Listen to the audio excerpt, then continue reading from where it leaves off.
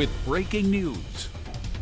Good evening. Thanks for joining us for the news at 11. I'm Karina Corral. And I'm Richard Gearhart. We begin tonight with breaking news. During a meeting in Lompoc to talk about public safety, the Lompoc Police Department announced it made an arrest in relation to the most recent homicide.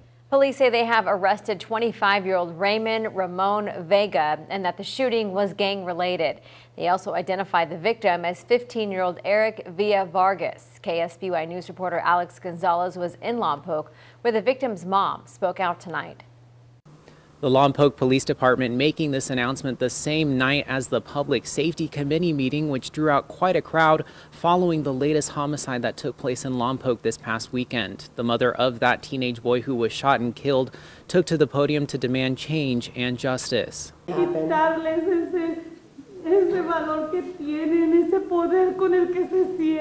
to take away this power from the gangs. We need to take away this power.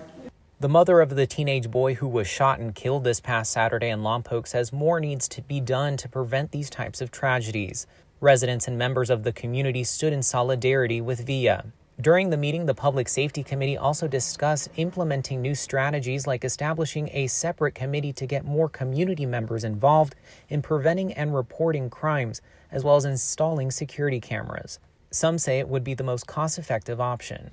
And although there's a cost, it's a minimal cost in comparison to staffing, and it's something we can do now.